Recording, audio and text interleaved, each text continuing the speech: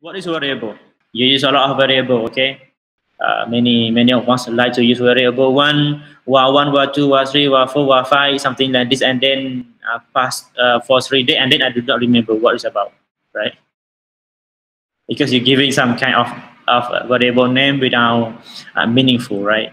Many of us using with right variable name without something meaningful, and then when you want to use it again, use that code again, you don't understand it. What is that kind of variable? So you want to give it the variable name. It should be meaningful according to the context or environment that you develop it. For example, you say that person variable, you should be about person, right? Okay, you say about class, it should be class, not C, not C1, C2, C3. It should be class 1, class 2, class 3, class 4 is better. Okay, or you not use a var1 is a short name of variable, right? var1, var2, var3, var4, var5, var10, and then when you want to debug, when your computer got error, it will make you more difficult situation to debug it, right? This is a thing that you will face, right? Okay, variable. What is variable?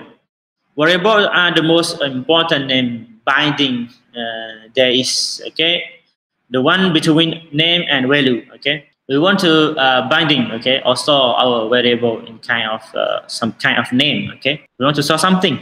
We call variable. Okay, a variable associate a name to the memory address where the value is stored, serving a line. Most often, a variable is created using assignment operator. Okay, the main thing of variable is when you create a variable will allocated memory. Okay, in your computer. Okay, we allocated memory in your computer. Whatever kind of variable will make reservation memory in your computer and then store some kind of value. Okay, that's why we call binding. You want to store 1, okay, and then you create variable 1 equal to 1, right? Mean that you want to store 1, you create variable 1. Variable 1 will allocate it or make reservation memory in your computer. This is we call a variable. Okay, because in our memory, also in our brain, also we have variable. Okay, a short-term variable. We have a long-term variable also. When we reading something, our eye, we read the text or we read the video or with any kind of information, and then it will store in our brain. Okay, it will be a short memory first, and then when that value using that this value is very important, you repeat it, repeating, reading, repeating, making understanding, and then it will be long-term memory. Okay, long-term memory, because this is a kind of variable also. Even though it will get long-term memory, you still able to lose it also.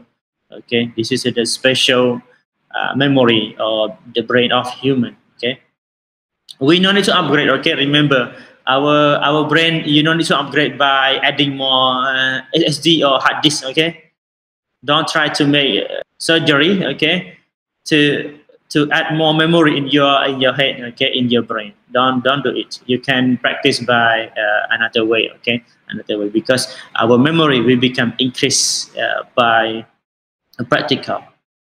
For example, by reading a lot of book, by practicing eating some kind of healthy food, something like that, to protect our brain from dangerous things. Okay, this is we're talking about variable, because remember that a computer, they try to copy and then try to make a computer working as a human. Okay, a human.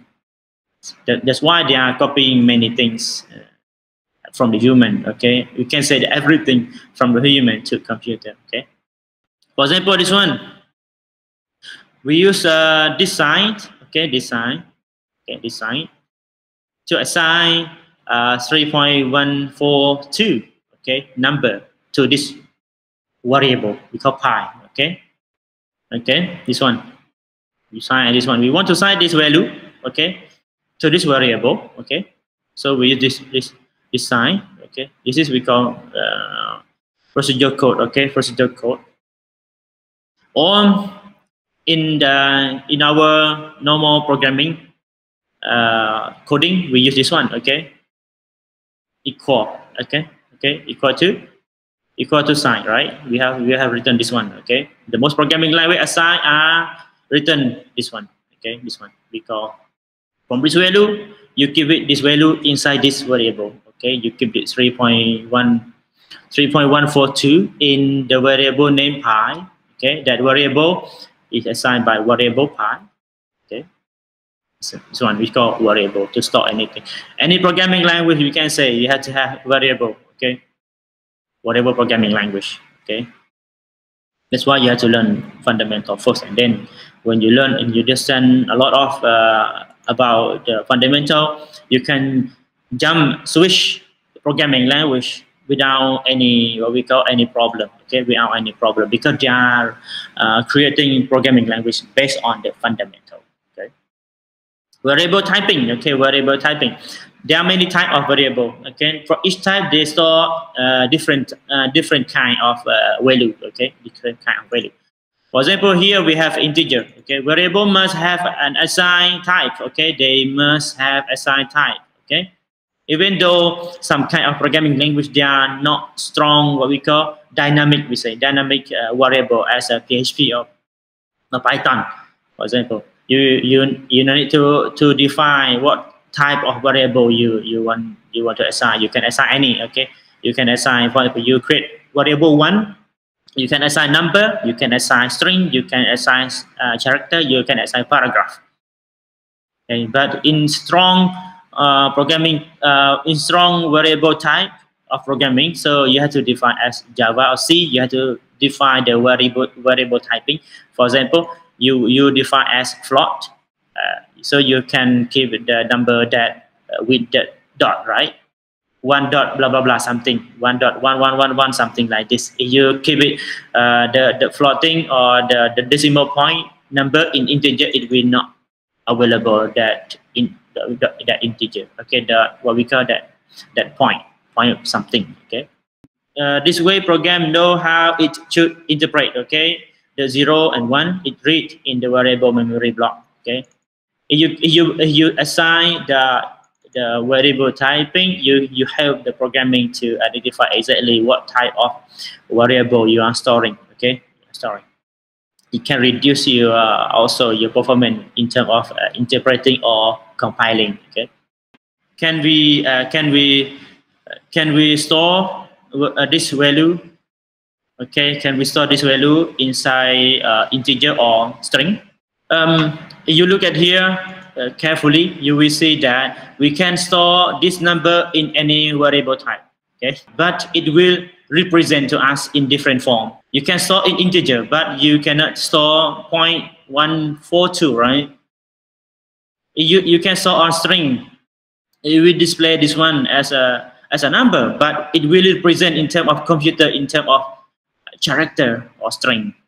Okay, will not represent as a number. So you cannot take string and do calculation with a string, what we call variable.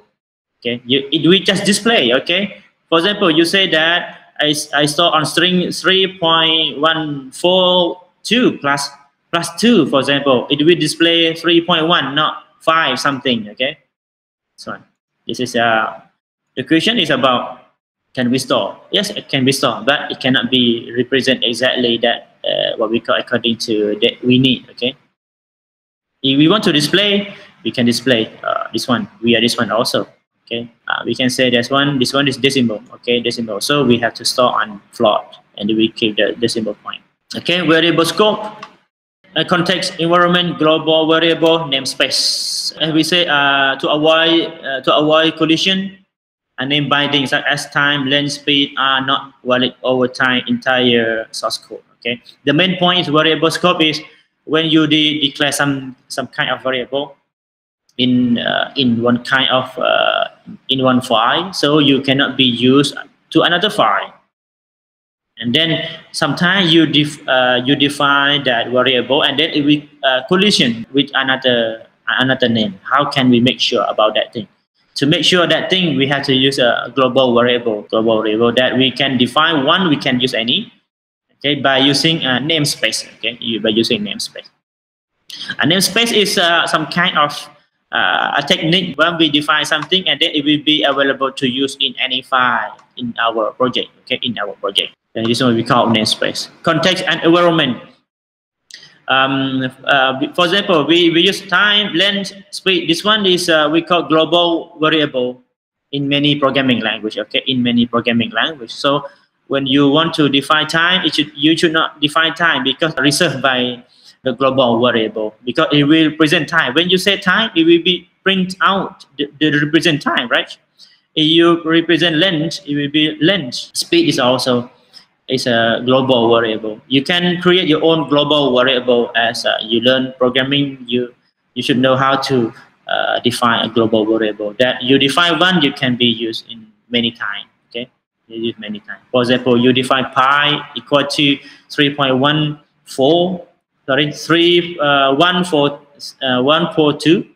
Okay, and then you don't want to define it again. You can make it global. Okay, you can make it global, and then you can use it all for any alpha. Okay, the variable scope define where it is valid and can be used. Okay, most language are set up such that variable is only valid within the function where it was defined. This is the meaning of variable scope. Because if we want to define variable, we have to make sure that this variable should be a global or should be local. Okay, it should be if you want it be a local, you define just only inner file without global. If you want to make this variable available for all file, you have to make global.